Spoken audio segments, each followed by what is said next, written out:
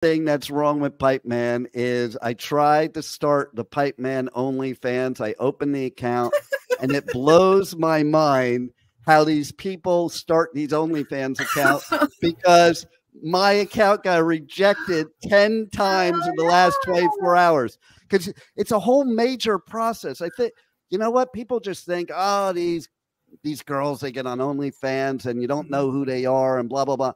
Listen, it takes more background checking and work to open an OnlyFans than it does to be president of the United States, obviously by our candidates. Okay. Yeah, no shit.